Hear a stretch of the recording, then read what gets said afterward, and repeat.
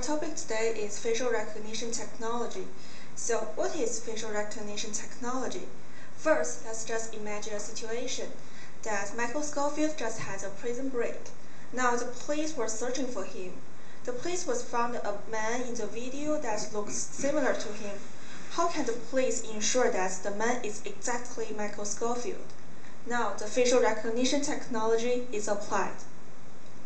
So first today, we will talk about facial detection, which is the first step of facial recognition. Then we'll focus on the core technology of facial recognition. And then the application and both advantage and challenges will be discussed. Okay, first, facial detection.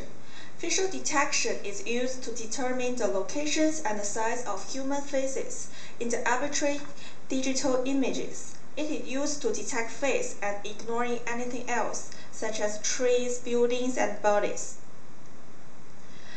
In the facial detection, basically three methods are in use. They are knowledge-based method, feature invariant approach, and template matching method. First, let's go to the knowledge-based method. Knowledge-based methods are based on human knowledge, on typical human faces, geometry, and facial features arrangement. It takes advantage of the face symmetry and natural top to bottom and left to right order in which the features appear in the human faces. In this method, hierarchical approaches are used at different solution levels. The first level is also the lowest level is to divide the face into mosaics by applying the rule that central part of the face has 4 cells in a basically uniform intensity. The second level is the local histogram equalization followed by edge detection, while the third level is search for the eye and mouth features for validation. And the second approach is feature invariant approach. It is aimed to find structural feature that exist even when the viewpoint or lighting conditions vary. And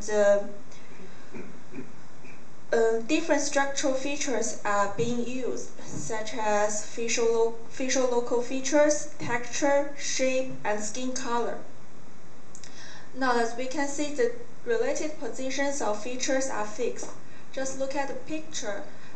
It is used as an example that the height of the eyes is lower half of the whole face.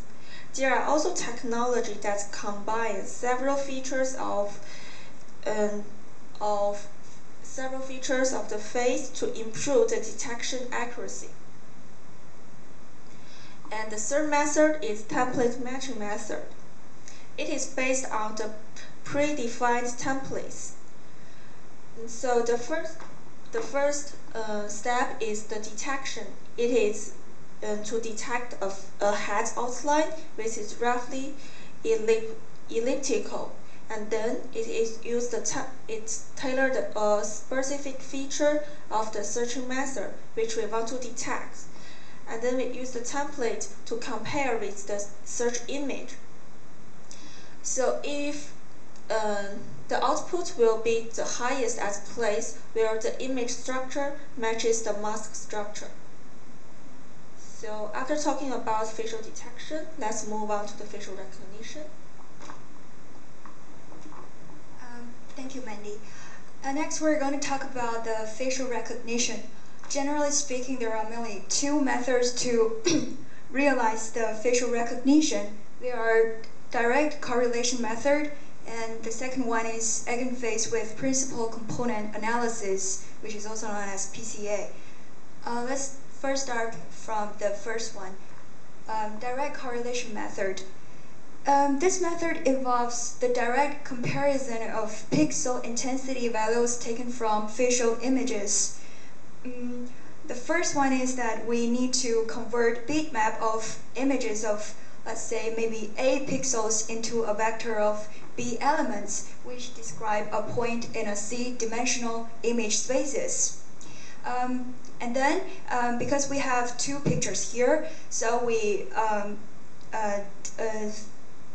measure the distance between the points of the 2 facial image vectors we use P and Q to represent it. And then we calculate the difference between P and Q, and we get the answer D.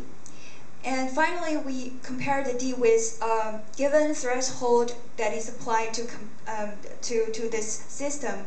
So here, if the D is smaller than or equal to the threshold, then it means that the two pictures are similar enough to meet our requirement.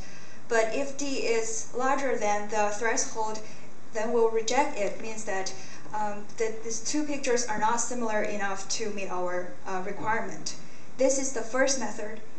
And the second method is eigenphase, and the fundamental rule is principal component analysis, PCA. It is a kind of mathematical tool to help us identify patterns in data and express the data in a way to highlight their similarities and differences. Because any point on a picture can be expressed in a two-dimensions form, x-axis and y-axis. So first, we need to form a data set, 2 dimensions. And then we calculate the mean of the data and subtract the mean from each number. And the results will be put into a covariance matrix. So in this covariance matrix, we need to calculate the eigenvectors and eigenvalues. Here, eigenvectors and eigenvalues are used to describe how the two data sets are related to each other along a straight line. And